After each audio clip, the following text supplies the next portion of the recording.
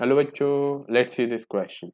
An electric motor takes 5 ampere from a 220 volt line. Determine the power of the motor and the energy consumed in 2 hours. Okay, so what we will do, first we will find power and then we will find energy by their interconnected formula. Okay, so first we will go for power. Now we all know a basic formula of power P, that is V voltage into current I. So here voltage is given 220 volts and current is given 5 ampere, which comes out to be 1100 watts, right? Now what I will do is, I know this basic formula, power is equals to energy upon time.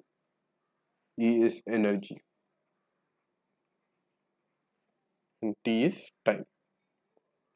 So I'll modify this formula to find out energy. I'll make it energy E is equals to power into time.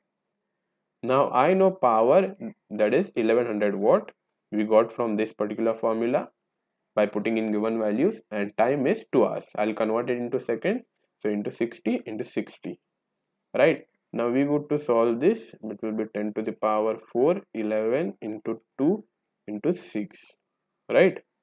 So our final value of energy comes out to be 7.92 into 10 to the power 6 joules.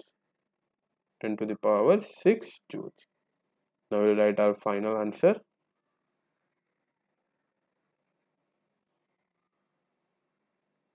Energy